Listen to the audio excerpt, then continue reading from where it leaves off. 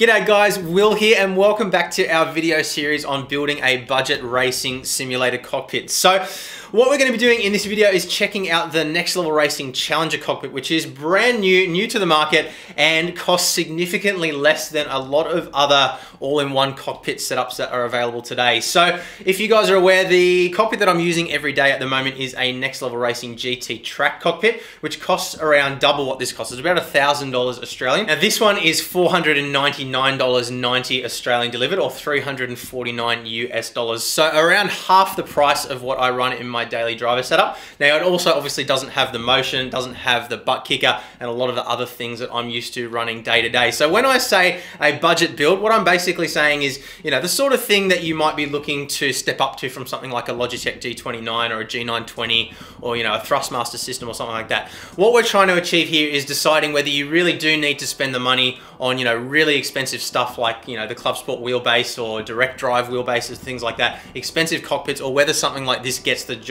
done. So I just wanted to clarify that before we start. So what we'll be doing in today's video is assembling the Next Level Racing Challenger cockpit, seeing how it all goes together, having a quick look at how it stands in terms of rigidity, flexibility, scope of adjustment, and things like that. All the things that you guys are going to need to know before you make a purchasing decision. We'll also get our CSL Elite gear installed from Fanatec, and then the next video after this we'll get it all fired up on the PC, start playing some games, and see whether this is something that is worth the money. So let's get stuck into it.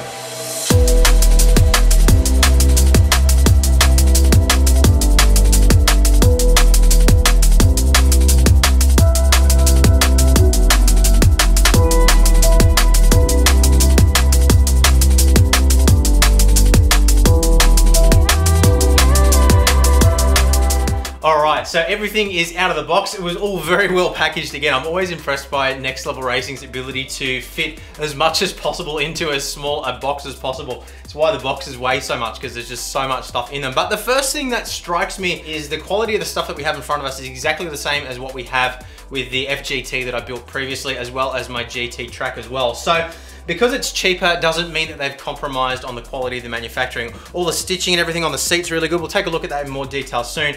But it's all made of the same steel construction with the same quality welds. You know, all the nutserts are all well made and, you know, nice and solid. There's plenty of adjustability and everything like that. And there's no compromises been made in terms of the actual manufacturing quality. So don't think that because it's a cheaper product, you're getting a lower quality material or anything like that. The cost saving is in, obviously there's less of it, and you know, there's a little bit less rigidity and things like that as well. So let's quickly run through exactly what we have here.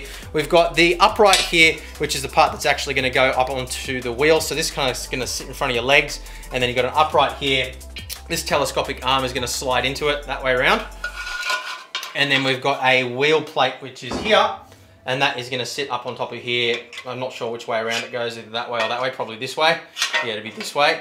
And then you've got a little adjustment there on the side that you can see, and we'll obviously look at that in more detail later on. We've also got our pedal plate, which is exactly the same pedal plate that you get with the FGT and the GT Track, so obviously no compromises there. And again, that's a solid piece of steel that's been powder coated black, so we'll set that down as well. Then we've got our various other bits and pieces. The side rails here, you can see again there's a lot of adjustment there. I believe that this supports sizes up to 6'9", so if you're 6'9", you can still use this. Don't know too many people that are 6'9", so definitely nice and usable for tall people as well, but we'll check all that out later on. So we've got our mounting plate here for our shifter as well. We're not going to be putting a shifter on this particular build, but it does come with it, and it looks like it sort of just bolts straight onto the side like that. We've got our front plate here with a sticker on it as well. We've got some little feet. It's like little metal feet. Now I do understand also that this is compatible with the optional caster wheels as well. It doesn't come with them, but you can install them if you want to. So that's cool as well if you need to move it around. We've got our little side adjustments here for the seat. So those are cool. Not sure exactly what that is yet, but I'm sure we'll figure it out during the build. We've got our adjustable seat rails as well. So just like in a car, you pull on the lever and it allows you to ratchet the seat forward and back. All the gear that you need to install it is all included, as we've come to expect from Next Level Racing. So we've got two packages here one for the back half and one for the front half. Now just be aware that the bolts do have sort of like an oily residue on them, so be very careful. I'm probably going to end up putting a sheet or something like that over my nice new table before I actually start putting this together, but just be aware that they do have this oily residue, so you just want to be careful if you're putting this together on carpet or anything like that in your mum's living room. You definitely don't want to be leaving oily marks on anybody's carpet, so just keep that in mind. Now the seat itself, I think this is the part that probably impresses me the most, just because I think for the money I wasn't expecting this sort of quality. When you look at, you know, the cost of actually buying a racing seat on its own, if you go down to somewhere like Best Buy or Super Cheap Auto if you're in Australia and look at, you know, relatively cheap racing seats, they're still sort of $500 or $600, which is more than what this whole cockpit costs. And the quality, you know, is probably not as good as what this is. This is really, really nice. And, you know, nice fabric that's gonna breathe really nicely. Lots of padding there as well. Now, one thing that I noticed that it doesn't come with the lumbar support cushion, which has come with the FGT and the GT Track previously. So that's one little cost saving there. But this looks like it's gonna have plenty of padding in it anyway. And definitely the construction all looks good. The nice double seams on there as well. We've got the nice little Challenger embroidered logo there, as well as the Next Level Racing logo on the front. But obviously we'll comment on the comfort and everything of the seat a little bit later on once we've got everything together. Now you also get a couple of stickers here as well from Next Level Racing, which is cool. We've got our little assembly manual as well, which we'll obviously be using in a lot more detail in just a moment. But again, if you can follow your IKEA instructions, you'll be able to follow this absolutely no trouble whatsoever. Very simple to put together, everything's clearly marked. And of course, on the last page as well, you've got a assembly video from Next Level Racing. Watch mine, don't watch theirs. No, watch theirs, theirs is good too. And yeah, obviously they've got their support email address there as well. And I do find, I've got to say, Next Level Racing support is second to none. Every single time I've had any questions or anything like that, I've always been able to get in touch with them. They've been incredibly helpful. And I think that's definitely one thing that sets them apart from a lot of other businesses, is they're just so easy to deal with in that regard. Now, they also included a nice little gift as well. There was a little card here that said, "A Next Level Racing gift. Thank you for your support and welcome to the Next Level Racing team. Share your new gear using the hashtag TeamNLR. Any support needed, email us at support@Next Level Racing and enjoy your products." There's also a brand new community forum that they've started up as well. I've been talking to the CEO of Next Level Racing a little bit recently, and that's something that they're really wanting to push to help you guys out. So jump into nextlevelracing.com/forums to check that out. And then they also included this nice little lanyard as well, which I'm definitely going to be using because the one that I've got on my keys at the moment is nearly dead. But anyway, other than that, we've got some little retention clips here. I believe these are for cable management. And then we've got the little side screws here as well for our adjustment plates. And that is pretty much everything that's included. So let's get stuck into putting this thing together. All right, so we've got all the bits in front of us for the first part of the assembly here. Now I lied, you do actually need a pair of scissors. They don't include absolutely everything that you'll need to put this together. But yeah, you do need a pair of scissors to open up the little toolkit here. So there's two separate toolkits as you saw before. This one's marked as back half, this one's for the front half. So we can set that one aside for now, we're not going to be using it. And as I mentioned before, just be careful that you don't get the oily crap all over your mum's carpet. But otherwise, it should be nice and straightforward. Okay, so we've got our tablecloth down now to protect the nice white table from the oily residue on the bolts. You can see my fingers are already getting orange just from sort of touching them. So anyway, let's get to work assembly. So we've got the bits we need for the first part. So we've got the larger cutout on this side, which is going to be the one that we'll put the bolt through, and then the smaller one on this side. So we're basically just attaching the side rails like this. So just important to note that one is marked as left and one is marked as right. So I'm assuming that must be important. Doesn't look like there's any difference from side to side, but I wouldn't imagine they'd put the stickers on there if it wasn't important somehow. So just take note of that. We'll grab a 15mm M8 bolt as well as a washer. Now, anytime we install a bolt, we always install a washer as well, unless otherwise marked. And we're gonna grab our Allen key as well. And it's a little bit tricky, I would imagine, to get this through. So we just wanna drop it in without sort of losing it inside, just like that. And then this side has got a thread already cut, so it basically just bolts straight into the thread. There we go. Now, one tip I've always found when assembling Next Level Racing stuff is it's a good idea to leave everything loose to begin with, and then tighten everything down as you sort of finish each section. That way, it can be a little bit difficult sometimes. Like for example, putting the pedal plate in here might be a little bit tricky when we've already tightened these down. It just gives us a little bit of movement so we can move things around and jiggle them into position before we bolt everything down. So let's install this one now as well. And then we want our back plate here, so we'll put that in. And that uses two 60mm bolts on either side, so 4 bolts in total. And again, we want to make sure we put washers on as well. So 4 washers.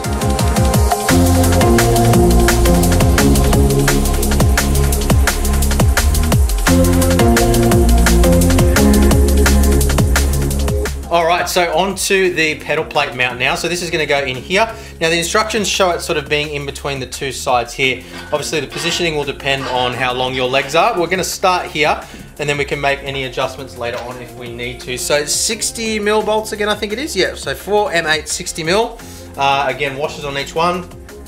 And then we put a nut on the opposing side as well. So it goes through like that. And then the nut goes on the inside.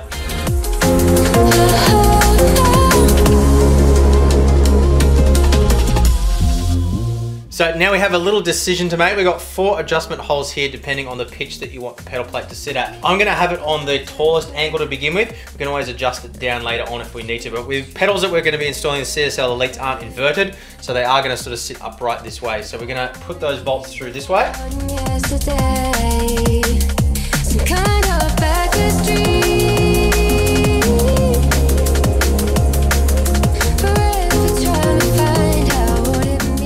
So now we're at the point where we can tighten everything down. So we've got everything sort of installed. There's nothing else that needs to slide through the middle, so we can get everything nice and tight. So we'll start off with the sides here.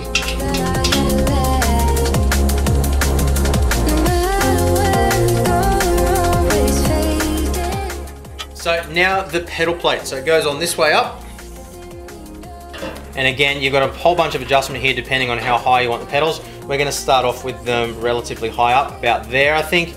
And we can again adjust it as we need to later on. So what do we got here? We got M8 15mm bolts. So that's these ones again.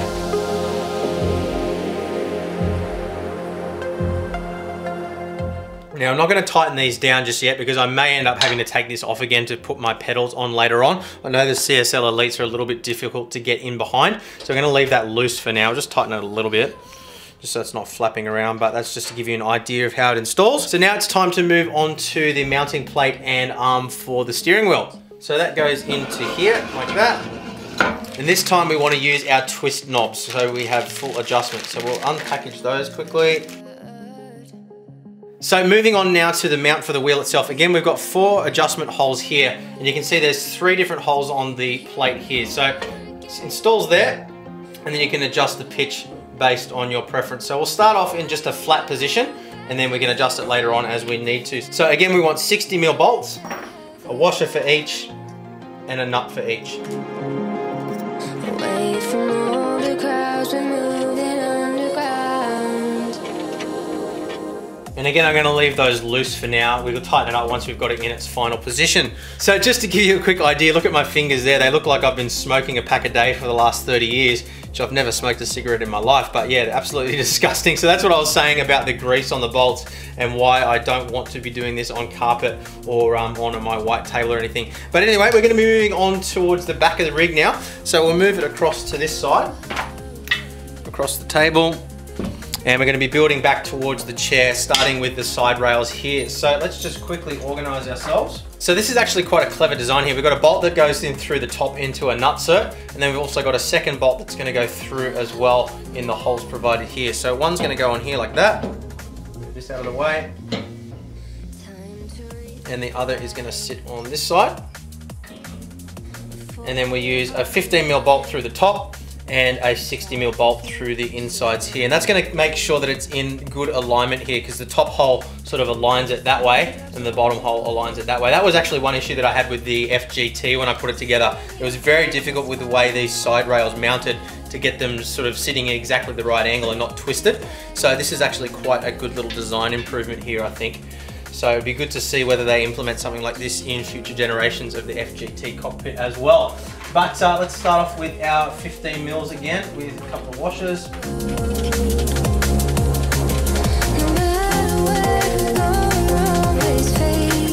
Now this is the point where you're going to run out of bolts in the first packet. So we want to open up the second packet. Don't forget that you have it. So we grab a 60mm.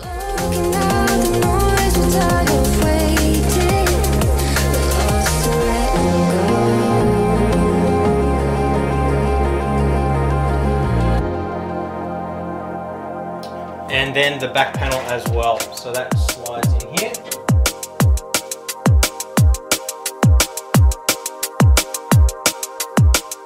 So time to put the seat together now. So we want to start by installing the side brackets. They're going to kind of go on like that on either side, and then the back piece will go in place. So the bolts are actually pre-installed in the chair. So what you want to do is just take them out. And we'll start off by installing them on the side.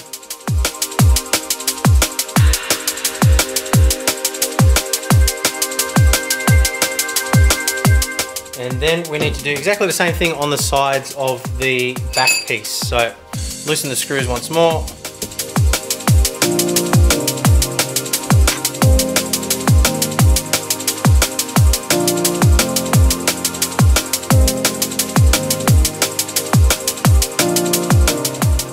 So one little thing to note here, you only want to install the top 2 bolts, leave the bottom 2 positions vacant. What you want to do is place it on the brackets here.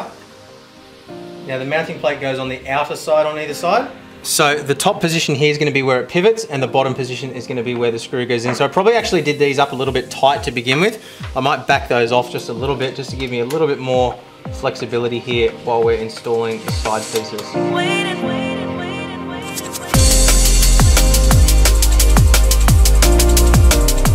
So once all of these bolts are installed, you can see we've got 3 holes here, each that has an adjustment position. So it actually gives us a huge range of adjustability here, because you can see as you go through, the different holes will line up in different positions. So we're going to start off here, I think. And we can always adjust it from there if we're not happy with the position later on. And now we just need to tighten all the other bolts up again. And that is the seat done. So time to move on to our seat rails now. So these have actually got a couple of stickers on them so you don't get anything wrong. It says this attaches to the seat using the black bolts, which are actually in the bottom of the seat by default. And then this side says this attaches to the frame. Make sure the square end of the black bolt is rotated to lock into place when pushed down. So on the end of each bolt, there's a little sort of nut that goes through, and you can see there, it kind of just sits in position, and I just dropped it. So this little bolt basically sits through the rail, and then it rotates and it locks in position with a little captive sort of square there. So I'm going to take the nuts off on both sides, drop the rail into position through here.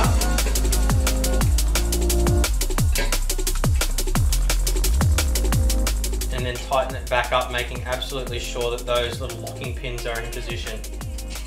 So again, we want to leave them a little bit loose so that we can move them around and get the seat into position later on, and then we'll tighten it down once everything is in place. So we want to remove the bolts from the bottom of the seat, drop the seat into position. Now this is probably going to be a little bit awkward to do on camera properly, but we want to move the rails and then get the bolts in from underneath. So just so you can see exactly what you need to do here, you want to slide the rails forward so you can access underneath to begin with. So pull the lever up, slide it forward on both sides. And then once the front bolts are in, you're going to want to do the same thing again, except this time push it back so you can get the bolt in from the back side. So it shouldn't be too difficult to do, but it's going to be a little bit awkward to try and do on camera.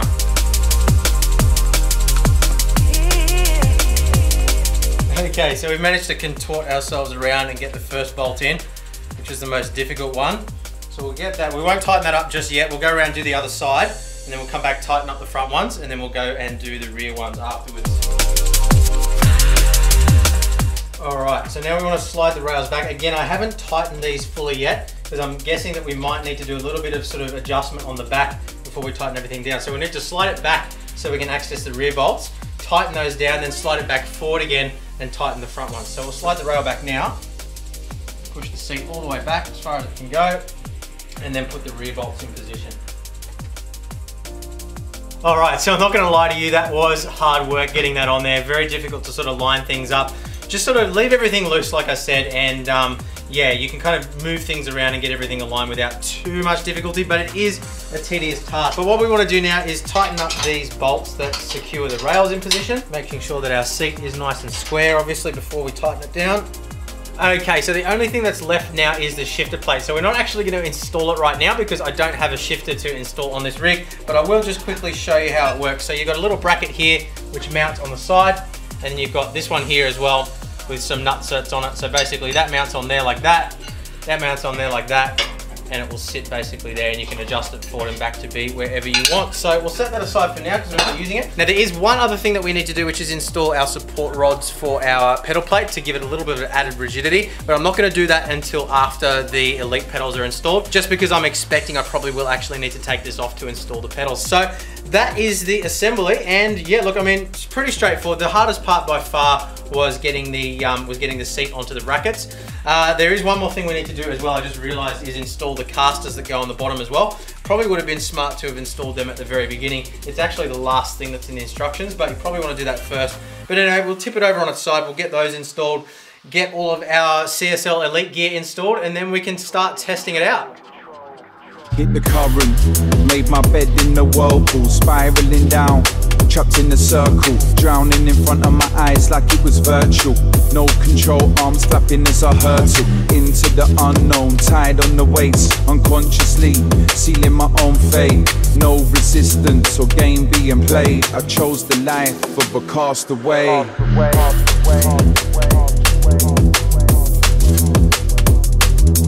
No resistance or game being played. Okay, so it is possible to install it this way, but it's going to be a real pain.